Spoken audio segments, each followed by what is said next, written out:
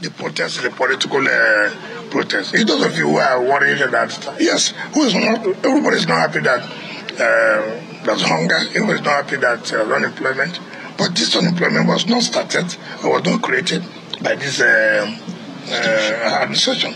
And the administration is just trying to put things together, which of course will take some time. And you know, I agree with Nigeria, when you're hungry like this, you don't want to, listen to anything again because you're hungry. But understand that somebody is trying to solve that problem of hunger. So let us not listen to political protests, political jobbers who just want to be popular.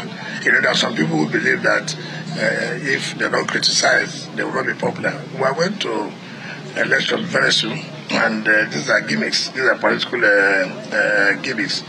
Just know that the government is serious. The government is working hard to see that some of these things are being solved. So we believe that things will turn around, but we should be patient with the government.